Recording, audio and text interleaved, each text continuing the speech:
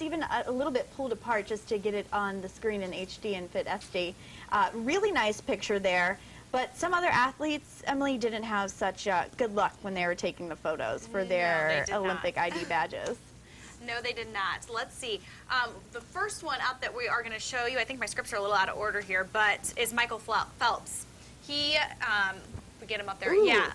Bedhead. Some bloggers think he looks a little more like he's posing for his mugshot than his Olympic badge. I think I would have to agree. Gosh, he didn't even shave. He didn't even comb his hair. And here's tennis heartthrob Andy Roddick.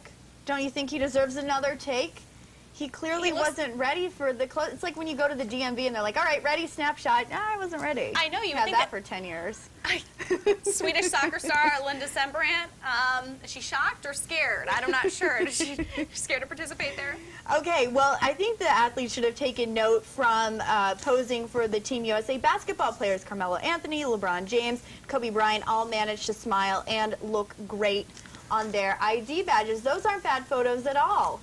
No, those really aren't. And our local, Matt, had a great picture. So whatever, you win some, you lose some. As long as Western New York is represented. What does your driver's license picture look like, good or bad?